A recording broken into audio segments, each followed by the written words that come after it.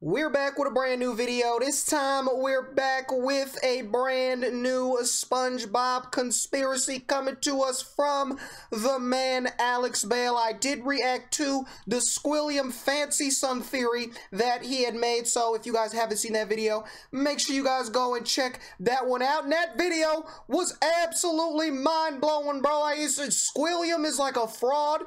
Okay, his whole lifestyle is fugazi, and he's got a secret like love interest towards Squidward, bro. It just absolutely blew my mind. This time we have the television theory. The last Squilliam theory, I had no idea where the hell it was going, and it blew my mind. So I'm definitely super interested to see what we got today. If you guys like this video, make sure you spank the like and subscribe button and ring the bell so you guys get notified whenever I upload. And if you guys are And if you guys have any suggestions of videos you would like to see me do, make sure you leave those down in the comments below, because I'm open to anything. But without further ado, a SpongeBob conspiracy, the television theory. Let's see what we got. The show SpongeBob SquarePants is not what you think it is. There is a secret group of puppet masters who are always watching the citizens of Bikini Bottom and pulling the strings. Hidden within Bikini Bottom are spies that keep an eye on the characters and make sure everything goes to plan. This is a conspiracy that will fundamentally change the way you look at the show SpongeBob SquarePants, and I believe it's all actually intended by the creators. And I'm gonna— So wait, so you're telling me that behind the scenes, there's like, it's like Big Brother, bro. There's a group of people and they just watching everyone and everything, making sure everybody's doing what they supposed to do, everybody's in line. Oh, Joe, gosh, okay, this is a lot. This okay. is the television theory. It's like Big Brother. The television theory. You guys had a great reaction to my Squilliam Fancy Son theory, and I had a lot of fun making it. Squilliam, you lying, deceiving bastard! I didn't even realize that! Squilliam, you— Who is that handsome young devil? Alex! Alex, shout out to Alex, bro. Alex done showing me some love. I done showing Alex some love. That's crazy. It's crazy, bro. That's fire. Reaction to my Squilliam Fancy Son That's theory, fire. And making it. Squilliam, you lying, bro. I ain't even gonna cap. I look good as fuck in this video. Good looks, Alex. You picked the right clip, bro. Bastard, I didn't even realize that. But trust me when I say that what I've discovered this time is much, much bigger. To start this theory, we have to go back to the very beginning of the very first episode of SpongeBob SquarePants. Okay. I remember this. This was the one with like all the the anchovies in the Krusty Krab, right? Here we see Bikini Bottom, teeming with life, home of one of my favorite creatures, SpongeBob SquarePants. Yes, of course he lives in a pineapple, you silly. So let me ask you a question. Who's speaking in this clip? Well, obviously that's just the narrator. We hear his voice many times throughout the show. Goo Lagoon, a stinky mud puddle for you and me. The Krusty Krab. Through these doors pass all the many kinds of undersea life. Puff's boating school, where diligent students learn. Did we ever find out who this narrator actually was? Who exactly is? Cause I know there's that other narrator. He's like the fish guy, like he does the news. You know what I'm saying? Did we ever find out who this guy is? The narrator. Well, he's just the narrator, right? We're not supposed to think about who he is or why we're hearing him. Lots of shows have narrator framing devices we're not supposed to think about. Caillou was amazed that Mommy had made a rainbow, just like in the picture. But there's something different about this narrator. He sounds a lot like he's narrating a nature documentary. The ocean. From above, a simple blanket of water. Okay. I see that. Okay. Life and wonder. The sea. So fascinating. So wonderful. Here we see Bikini Bottom, teeming with life. What if I told you that he's not just some random disembodied voice? He's an actual character in this universe. Here we are again at the Bikini Bottom boating school. Today is once again the day of SpongeBob's boating school exam. But boating school exam. This is the last test for the year. And if SpongeBob does not pass this one, it means another whole year of boating school! Oh yeah! Oh Okay, look, he's got the, like, the scuba gear. He's got his cat. Okay. Okay, that makes sense. Into the fourth wall, and we actually get to see the narrator and the camera he's been filming with. The show SpongeBob SquarePants is not just a cartoon. Everything we see is a part of a nature documentary television show being filmed by scuba divers. And if you're still not convinced, I searched really hard and found an old SpongeBob DVD bonus feature that basically confirms everything. Since before time even existed, land-loving scientists have tried to learn the secrets of intelligence. Their studies led them to the sea, where the citizens of one undersea colony demonstrated a genius so enormous, the scientists felt compelled to record their actions for use in teaching mankind how to live better. The name of this miraculous place? Bikini Bottom. Poring over the mass of brainy masterminds scattered about this strange land, the scientists chose 6 Bikini Bottom residents at random to study. As the scientists marveled at the advanced knowledge and superior intellect of these 6 creatures, I went to college! They rolled their cameras and took notes. And now, finally, we can learn all of the things that these smarty pantsuses have to teach us. Life lessons. Okay, so this is saying that Bikini Bottom, that Bikini Bottom is a nature documentary being filmed by humans with like cameras and they found like these intelligent. Okay, I'm still so confused, bro. My brain's not working. Bikini Bottom. I don't know how it can get any more clear than that. Yeah. Now, if you rewatch the show with this new information in mind, some things start to take on a whole new meaning. Throughout the series, there's this weird, unexplained running gag of a human hand interfering with the characters. It's even in the beginning of every episode in the intro for the show. Yeah. Maybe the filmmakers are doing a bit more than just studying these characters. The hand seems to mostly interfere just to maintain the health and safety of the characters, like treating SpongeBob for the suds. Well, Mr. SquarePants, it seems you have the suds. Are you ready for your treatment? Oh, Hans!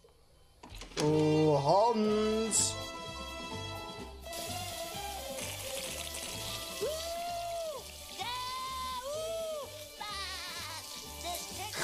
It makes sense that the filmmakers wouldn't want to risk the safety of Bro, their main dirty character. ass After all, toes. there's no show without SpongeBob, but that's not the only reason why they interfere. Season 3, Episode 16, I Had an Accident, is infamous. Okay, so you're saying that the humans that are sort of filming this nature doc and keeping an eye on Bikini Bottom and monitoring them, watching them and stuff, you're saying that they are interacting with the residents of Bikini Bottom to keep them healthy and safe, right? Just to keep the integrity of all of the people in there. Okay. Having one of the most absurd, confusing endings in the entire show. It ends with a real gorilla suddenly coming out of a Patrick costume and attacking the characters. A real gorilla? Yeah, I remember that.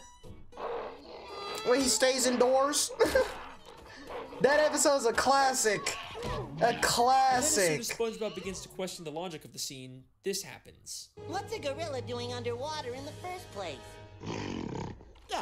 Well, it's a great question. See, George, they're onto us! Let's get out of here.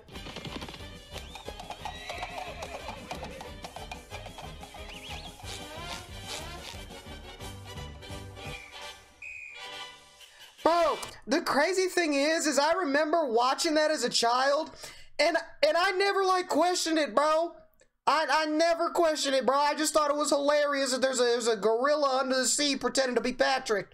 You know what I'm saying? I never questioned. I was like, how the fuck is a land-breathing animal such as a gorilla thriving and surviving down at the bottom of the sea? That's the logic of the scene. My gosh. What's a gorilla doing underwater in the first place? Well, it's funny you should. See, George, they're onto us! Let's get out of here. Let's get out of here.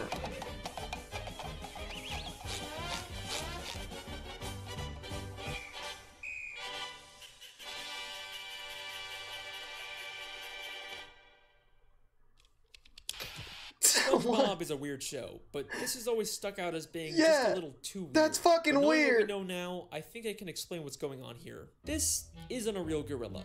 Every other land animal we've seen underwater wears a helmet and is drawn in a cartoony style. The gorilla is shown in a live-action style, and the only time we ever see live-action characters is when they're human. So I believe both the gorilla and the horse he rides away on are humans wearing costumes. The filmmakers set this whole thing up just to make the episode more entertaining.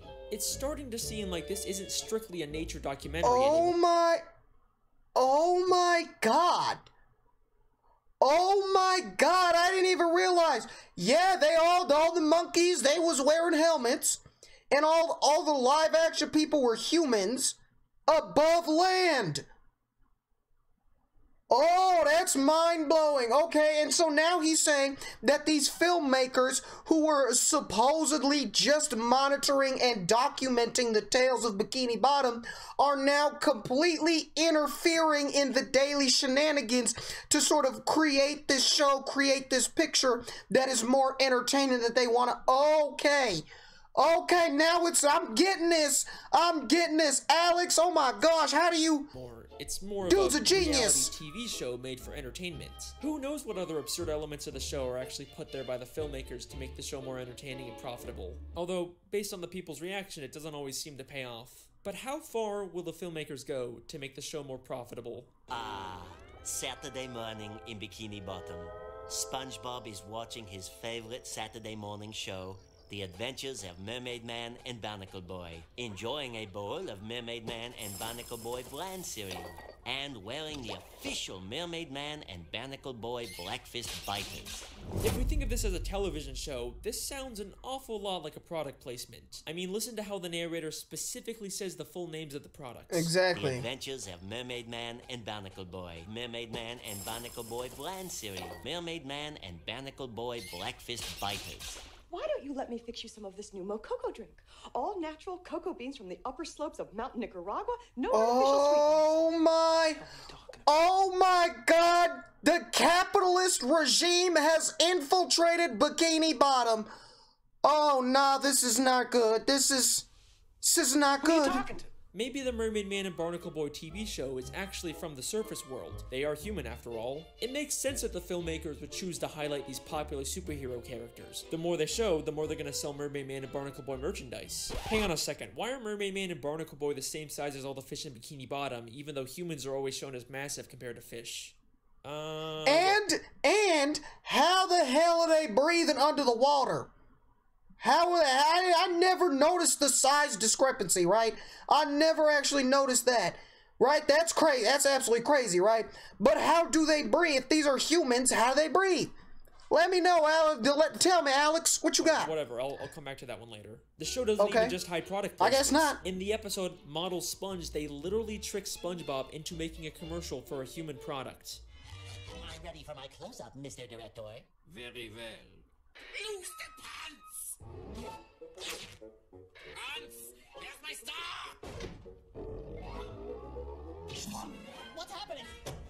What's happening? In this scene, you'll be cleaning bathroom fixtures. Okay. So where's my cleaning utensil? Oh my god!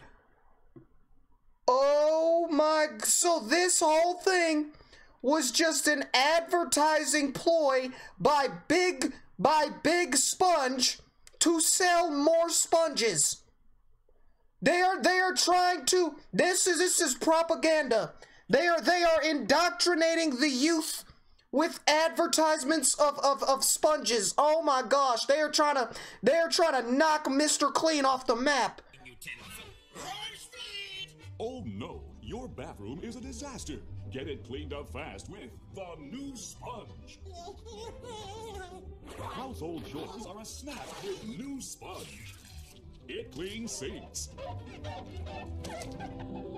Just look at that shine. This is just like in real life how SpongeBob is such a popular character that he's used to sell tons and tons of products. So far I've shown you that the... My question is, right, real life, we're talking in reality, right? Do they have SpongeBob sponges. Like, every time I've gone to like a store and I see some type of SpongeBob merchandise, right? You've seen it there. It's usually like backpacks. I got a SpongeBob t-shirt. I got SpongeBob socks, you know what I'm saying? It's stuff like that. It's like clothing, apparel, hats, you know what I'm saying? Those little plastic like watches that you would get. You think you got a Rolex, you know what I'm saying? But I've never actually legitimately seen a SpongeBob sponge, like a legit sponge you would use for cleaning with SpongeBob's face on. I've never actually seen that. And I feel like that's the most genius product. Why the hell isn't that everywhere? The show SpongeBob SquarePants is actually a documentary television show, but the creators continually interfere to push their own agendas and make more money. But that brings us to an important question. Do the characters know they're in a television show? Let's go back to that clip where SpongeBob hits the cameraman. It means another whole year of boarding school! Aww. What happened? Oh, nothing, SpongeBob. You just struck another pedestrian. Mrs. Puff calls him a pedestrian, which sounds more like she thinks he's just some random Bikini Bottom citizen. The different types of marine life in SpongeBob are so diverse and weird looking that it's not too hard to believe that So you're telling me that the producers are leeching off of the everyday lives of the Bikini Bottom gang without their knowledge for them to be able to produce their TV show and place their own propaganda within it. Oh my gosh, this is literally the definition of capitalism, bro. Literally leeching off of the backs of the people doing all of the hard work while you reap all the benefits. Oh, this is okay. Yeah, I can see why this is a big issue. Just think these filmmakers are another weird type of fish. And back to the gorilla episode, the gorilla and the horse immediately get nervous and run away when SpongeBob questions what's going on. Because they don't want it. Okay. I mean, yep. George, yep, I got it. Let's get out of here. Almost like the creators don't want the characters to be aware their lives are being interfered with. Now, there isn't a ton of footage of the characters interacting with the filmmakers, but I dug really, really deep and found the smoking gun that answers all of our questions. The smoking This is an old gun commercial from 2004 made to promote the SpongeBob movie. SpongeBob, what kind of jellyfish is that? It's not a jellyfish, Patrick. It's a spaceship. Hey guys, it's Carlos from the Zone. I was wondering if you could answer a few questions. Questions? Run for your lives! No, Pat, don't you see? It wants to learn about our world, and it's chosen us. What? Yay! We've been chosen. A submarine comes down to SpongeBob and Patrick to ask questions to promote the new movie. SpongeBob and Patrick are clearly confused by this and think the submarine is some kind of alien. They also have no idea that they're the stars of a movie. Well, thanks guys. Oh my. Bye. Movie? What's that? I don't know. Oh so my. I think it's pretty clear at this point that the characters are unaware their lives are being filmed and oh interfered with. My gosh! So they literally interacted with the humans. You know what I'm saying? Humans said, "Hey, by the way, we making a movie about you." They don't know what the hell that is. So this whole time they're going about their daily lives unknowing that they're being filmed and exploited for the entertainment of the humans. Oh, this is okay. Yep, this is it. Level of awareness. For example, the Dr. Fish that told the human hand to treat SpongeBob, and the Director Fish that directed the commercial for the human world. What makes these characters so special? First off, the Director Fish isn't actually from Bikini Bottom. Before he directed this commercial, we saw him as a citizen of New Kelp City in the episode Whatever Happened to SpongeBob. Out of all the characters they could have used, they specifically chose a character from out of town. Almost like the filmmakers didn't want to use anyone in Bikini Bottom, so they wouldn't risk everyone finding out about the television show. Then there's the Dr. Fish. God! We don't know where he originally came from, but he's an extremely suspicious character. Usually he's purple, but sometimes he's orange, sometimes he's purple with orange hands, sometimes he's a pirate, and he bears a striking resemblance to Dr. Manowar from the Jellyfish Convention. And now it only hurts when you touch it. Oh my! Why does he have so many different disguises and identities? And wasn't he part of... Wasn't he also part of Squilliam Fancy Son's fake gang as well? So this guy's a phony. This guy's a con artist. He's out here conning the innocent people of Bikini Bottom. Oh my gosh. What is he hiding? I believe hidden throughout Bikini Bottom are spies like this, who are aware they're in a television show and keep tabs on the main characters and make sure everything goes to plan. There's so many suspicious characters in Bikini Bottom that it could literally be anyone. The mailman, the hot dog vendor, Old Man Jenkins, it could literally be anyone. But what if I told you that the biggest spy of all isn't some random side character? It's one of the main characters of the show. Someone who's been there from the very beginning. Someone who's not even from Bikini Bottom. Oh my god. Someone who is it? Who's not even from the ocean. Oh my god. That's Karen. Right. It's Karen. Sandy Cheeks. Oh my fucking god.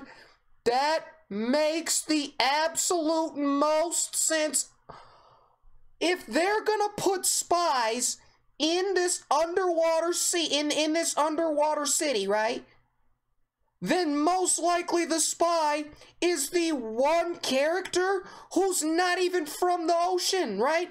This is a TV show created by humans, right? And the only character who has had any real interaction with humans, continuous interaction with humans, is the land squirrel. Oh my gosh.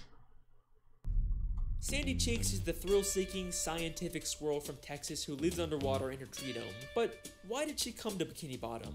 In the episode Chimps Ahoy, we find out she was hired by a group of chimpanzees to come underwater and create inventions. But why does she need to be underwater to make inventions? She could have just as easily have made any of her inventions on land. It must be extremely expensive to maintain a giant dome of air underwater. There is no way the only reason she's here is to make random inventions. I think this whole episode is an elaborate ruse to throw off the other characters from the real reason Sandy is in Bikini Bottom. To spy on the main characters and make sure the show stays on track.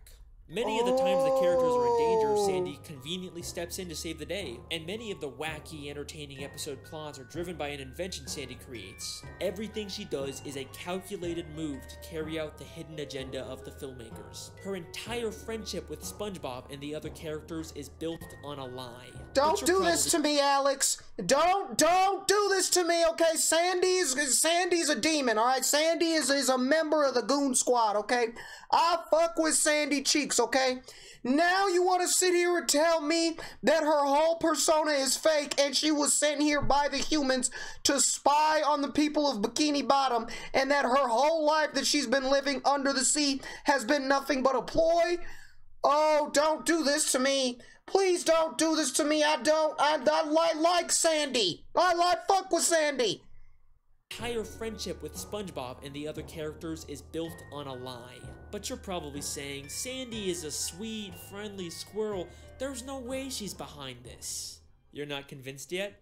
That's okay, because what I'm about to show you is so mind-blowing. Oh my gosh. So insanely revealing that it's actually the whole reason I decided to make this video. The whole Get reason. ready for the big one. I'm ready. Season 10, Episode 10, Feral Friends, is the episode that unlocks this entire mystery. During a birthday party, a green moon suddenly appears and turns everyone except Sandy into less evolved, real-life versions of themselves. Sandy is completely caught off guard by this and decides to call someone for help.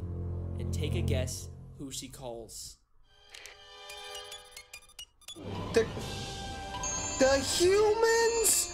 Hello, French narrator speaking. Oh my god, the narrator! Oh my gosh, oh my gosh. I've never seen this episode, right? This gotta be like after I'd already like grown up a little bit and I, didn't watch SpongeBob actively. What? The French narrator. Oh my gosh, bro, my mind is just blowing up. My mind is just exploding, dude. This is crazy. This is crazy. Hello, French narrator speaking. Hey, Frenchie, it's me, Sandy. Ah, Sandy Cheeks. How is it hanging? Oh, it's not hanging too good. And he just conveniently has a picture of the Texan spy. Oh my gosh, I feel so betrayed. I feel so betrayed by my girl Sandy, bro. This is, oh Oh my gosh. Don't say another word. I have been monitoring the behavior of the green moon all day. Huh, yeah, I guess that's a pretty interesting clip, yeah. Holy shit! Sandy literally calls the narrator to let him know what's going on and asks for instructions on what to do next. She has been working with them the entire fucking time. He even has a picture of her on his desk. This is where I originally planned on ending the video, but there is still one small issue with the television theory. Just one nagging plot hole that contradicts everything. If this is all a television show filmed by scuba divers, then how are we seeing inside the buildings? It's not like any of the humans filming the show could fit inside them. It's the one annoying thing that keeps this theory from being complete. The spies. It's the spies. You know what I'm saying? Or maybe one of the spies, right? Sandy Cheeks has been in all of those places, right? She's been inside the Krusty Krab. She's been inside SpongeBob's house. Probably been inside Patrick's house, Squidward's house, right? She's been in everywhere. What if she was running around just laying bugs everywhere? You know what I'm saying? Putting the little spy cams, the little hidden cameras. What if she was just around, you know what I'm saying, spying on people by putting these little cameras in people's houses and buildings and shit? Oh my gosh. I mean, the most logical explanation is that they have hidden cameras inside of everyone's homes, but we never really see anything like that. Holy shit. Season 6, Episode 24, Truth or Square. The SpongeBob 10th Anniversary Special where they reveal lots of stuff about the characters. But the most damning piece of evidence comes from when the characters get lost in the Krusty Krab vents and end up in a room full of monitors showing live footage of all of their homes. Oh! Oh my! All of our houses are on TV. Oh my! Jerry the Snail, you get down from that bed this instant. Hey, there's my house! Look, it's Sandy! And who is the character responsible? Bro, if it wasn't Sandy who was running around setting up these cameras, bro, then I need whoever did in a prison cell, bro. You put it in Sandy Cheeks' bathroom. You put it in her bathroom, you freak, nasty pervert. Jesus Christ. Unless it was Sandy herself, like I was saying. Who is the character responsible for all of these hidden cameras? Mr. Krabs, why do you have cameras watching us? Oh, well, I just want to make sure you all floss after every meal. Thank you, Mr. Krabs. Dental hygiene is very, very important. Dental hygiene? Eugene, you lying bastard. Of course he would sell out his friends for a quick buck. And if there's any part of you that thinks there's some chance Mr. Krabs has all these hidden cameras for some other reason, then take a look at what happens next. Wait! Who are those guys? I think it's us, Patrick. But who are they?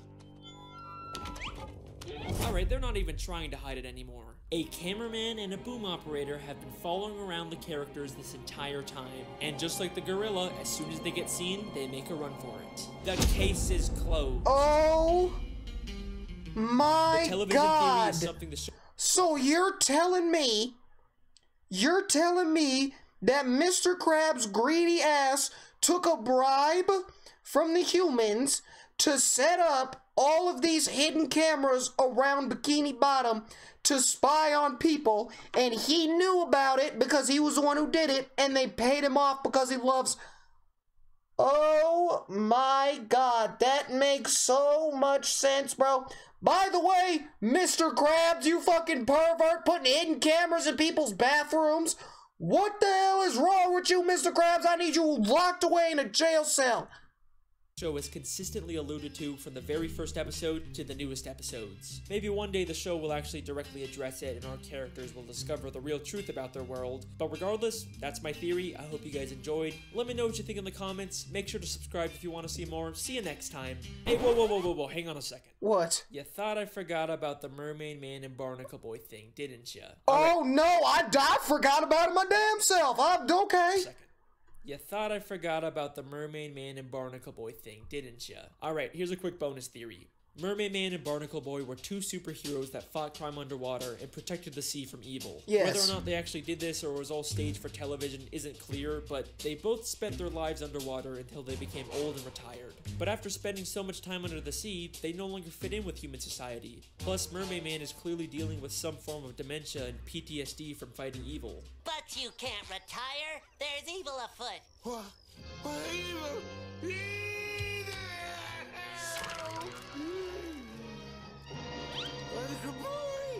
So, they decided to live the rest of their lives in Bikini Bottom. And in order to fit in better with their fellow sea creatures, they made the permanent decision to shrink themselves. I forgot about the Wumbo! I forgot about the Wumbo belt that makes things smaller.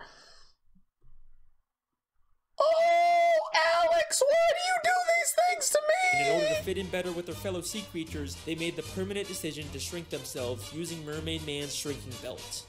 The case is closed. This is... Again.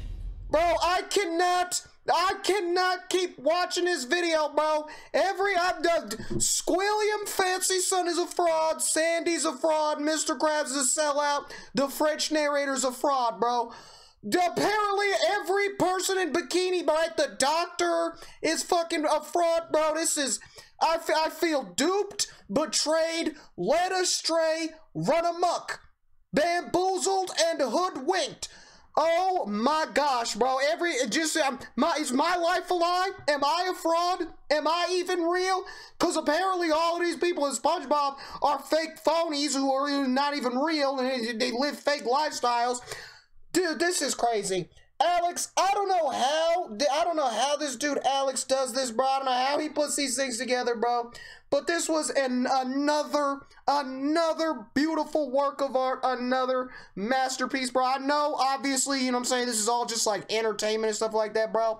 But the fact that it all somehow still makes so much damn sense just blows my damn mind, bro. And shout out to Alex for putting together another absolutely crazy video. Let me know what you guys thought of this video down in the comments below. Did you like it? Did you hate it? Did you like some of it? Did you hate some of it? Let me know what you guys are feeling. I'm interested to hear what you guys have to say. Like I said at the beginning, if you guys have any suggestions of videos you would like to see me do, make sure you leave those down in the comments below. Thank you guys so much for watching. Don't forget to spank the like, subscribe button, ring the bell, and I'll see you guys in the next one. Peace.